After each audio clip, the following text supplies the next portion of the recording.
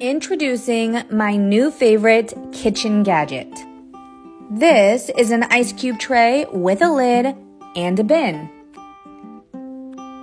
Basically, what you do is you pour water into the ice cube tray, you cover it up with the lid, and then you slide it into the freezer.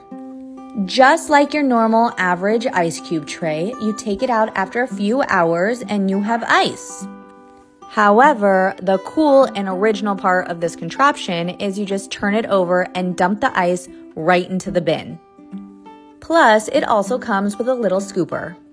Then put the ice tray back on, pour more water, and slide it right back into your freezer for more ice.